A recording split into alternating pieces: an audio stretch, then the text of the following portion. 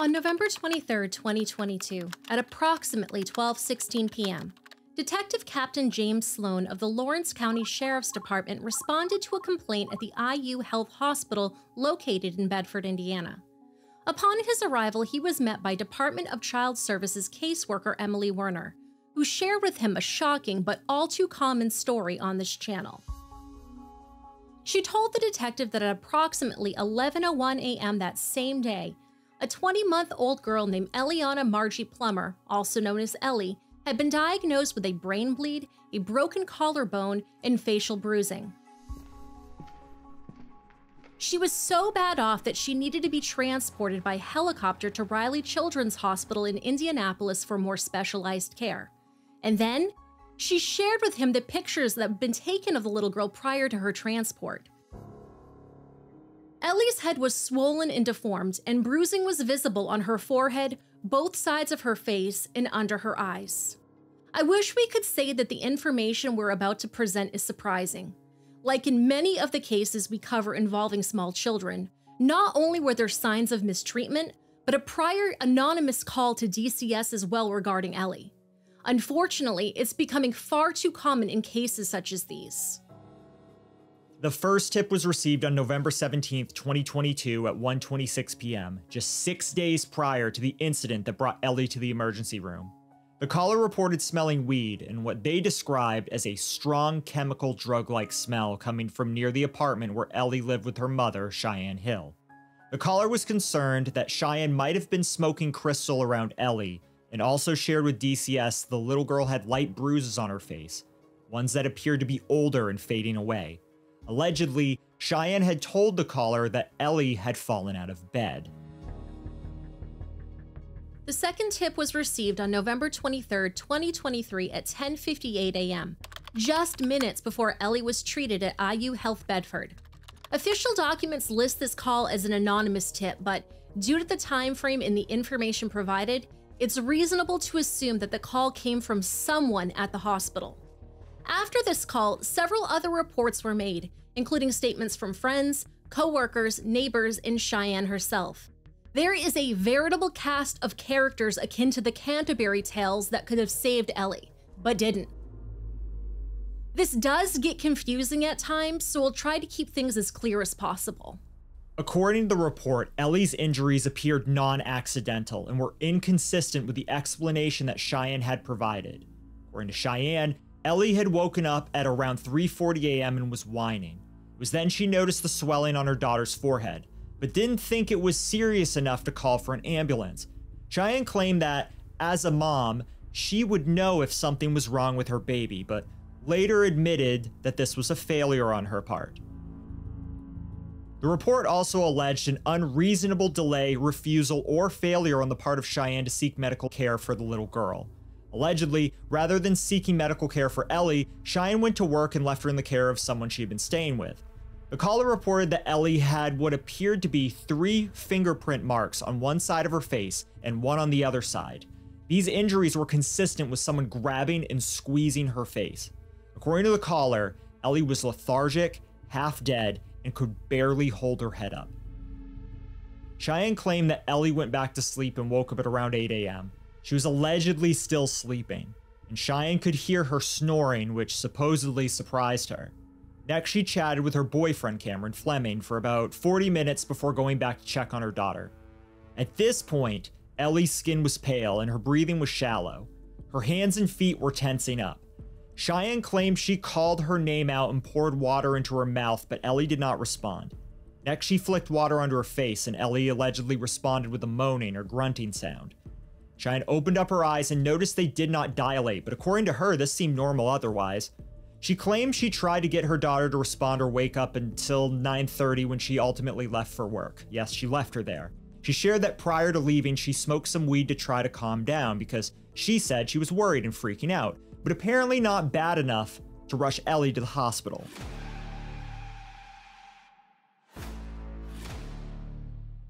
Next, Cheyenne's boyfriend had some information to share with the authorities.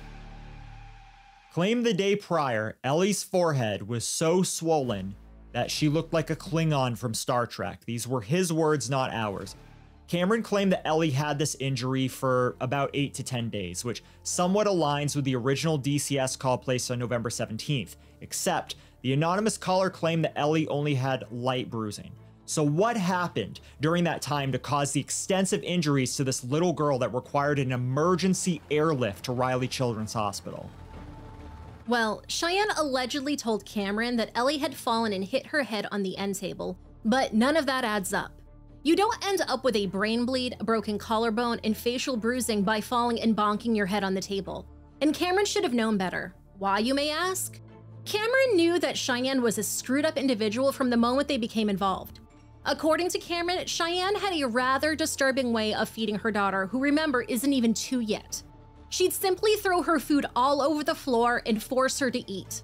She referred to this as free roaming, but I think she meant free grazing, but also, I think we can all agree that Cheyenne isn't very bright. But that wasn't all. On October 7th, Cheyenne sent a text message to Cameron that read, and these are all her words, "Ellie was effing terrible last night when we came back. I wouldn't stop crying. I wanted to throw her." On October 13th, she texted, "Let me get this asshole to bed." Later, when Cheyenne made it to work that morning, she said some pretty bizarre things to her coworkers that no doubt caught them off guard. According to coworker Evelyn Nunez, Cheyenne asked her, and I quote, "Did you ever have a problem with your baby not wanting to wake up? Well, my baby won't wake up." She shared the same story with another coworker named Donna Fortner before nonchalantly continuing with her work. According to Evelyn, Cheyenne had told her she had a child that was born with a brain tumor that occasionally bled. Eventually, Cheyenne received a text from Cameron telling her she needed to come home to bring Ellie to the hospital. But these weren't the only bizarre and telling statements that Cheyenne had made to her coworkers. On November 11th, Cheyenne told her coworker Sherry Davidson that Ellie was sick and that she may get a phone call to take her to the hospital. She shared with her the story about Ellie having a brain tumor, but that story quickly changed.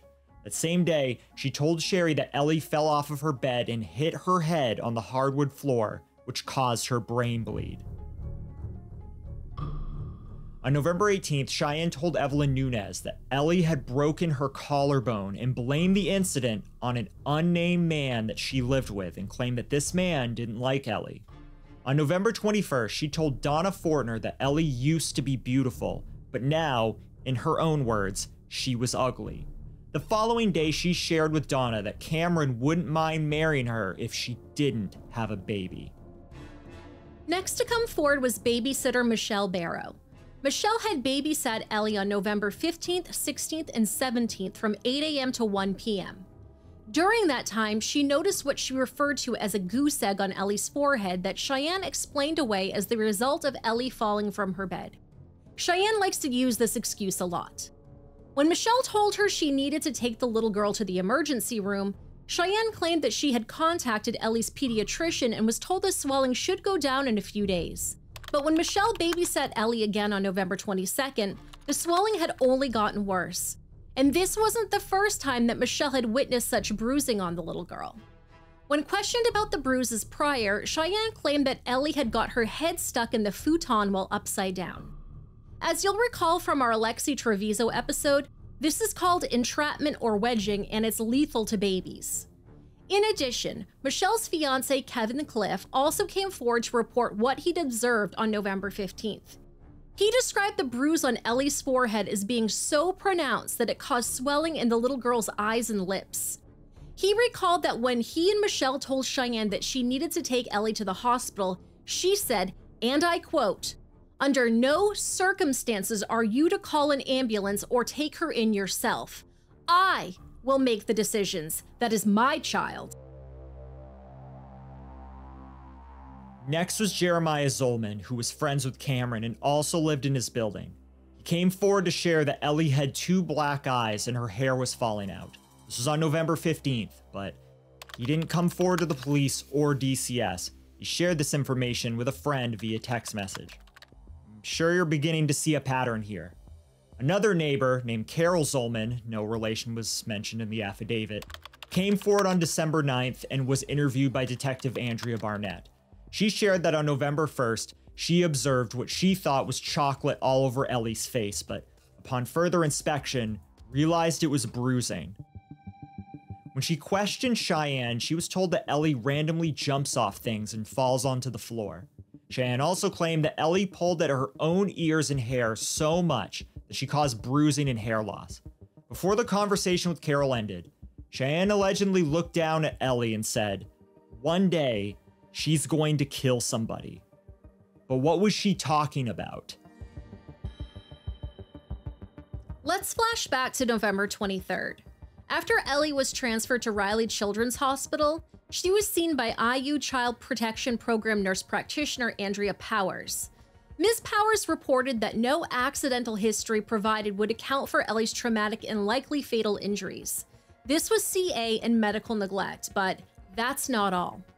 On November 25th, Indiana Donor Network Family Services rep Erin Lane made a note in her report that Cheyenne referred to Ellie as not a nice kid, and stated that she believed that Ellie would have been the next Jeffrey Dahmer, because something wasn't right with her.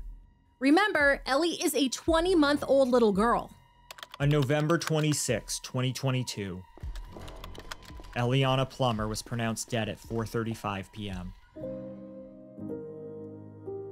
According to Deputy Coroner Callista Hernader, the little girl was malnourished and approximately 10 pounds underweight. On November 29th, an autopsy was performed by Dr. Amanda Paul, who works as a pathologist. Aside from the clear malnourishment, Ellie had a laceration to her upper and lower frenulum, a right acute clavicle fracture, and multiple subgaleal hemorrhages. Dr. Paul concluded that the manner of death was homicide. The cause of death was blunt force trauma to the head. She also surmised that the injuries would have occurred after November 21st, 2022. December 7th, Cheyenne took a polygraph test that was performed by Indiana State Police Sergeant Polygraph Examiner Jason Sample. Some of the questions that were asked were, did you physically injure that girl's head? Are you the person who physically injured that girl's head? And do you know for sure who physically injured that girl's head? Cheyenne answered no to all of these questions. According to Sergeant Sample, Cheyenne's polygraph results indicated deception, meaning that in his opinion, she was not being truthful. In a post-polygraph interview, Cheyenne went on to tell Detective Captain James Sloan of the Lawrence County Sheriff's Department that she failed the test because she felt like she failed Ellie. No, Cheyenne, you failed her because you're a liar and a bad mom, in my opinion. When Detective Captain Sloan asked her why she went into work that morning rather than taking her daughter, who was dying, to the hospital, Cheyenne claimed that she had to provide for her daughter and that she was about to be homeless. When he questioned her about referring to Ellie as being the next Jeffrey Dahmer, Cheyenne just laughed and then proceeded to call Ellie, who was now dead, an asshole. On May 31st, 2023, Detective Captain Sloan submitted an affidavit for probable cause for the arrest of Cheyenne Hill. The affidavit listed the charges as neglect of a dependent, support, and medical care, which is a level 1 felony in the state of Indiana. It is unclear as to why Cheyenne was not charged with homicide given everything we know about the case.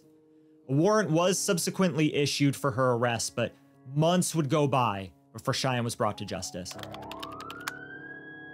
On September 16, 2023, Cheyenne was arrested in Forsyth Township, Michigan after police pulled her over after an investigation into the theft of firewood from a campground. Allegedly, the Forsyth Township Tourist Park campground caught the crime on video surveillance and was able to provide the police with a description of Cheyenne's vehicle. Cheyenne, who is now 33 years old, was arrested and lodged at the Marquette County Jail. She waived her extradition rights and was transported to Lawrence County on September 25th, where she was booked into the Lawrence County Jail. As this case is still developing, we will keep an eye out for updates as they become available. Ellie's funeral was held on Monday, December 5th, 2022 at Cresthaven Funeral Home. Her service was officiated by Pastor Darren Bolin. Ellie's obituary shared little clues about her short life, other than she was born on March 25th, 2021 to parents Cheyenne Hill and Aaron Plummer in Louisville, Kentucky, and that she attended Blackwell Pentecostal Church with her mother. At the time of her death, she was just 4 months shy of her second birthday. One message that we always try to make clear in our episodes is that if you see something, say something.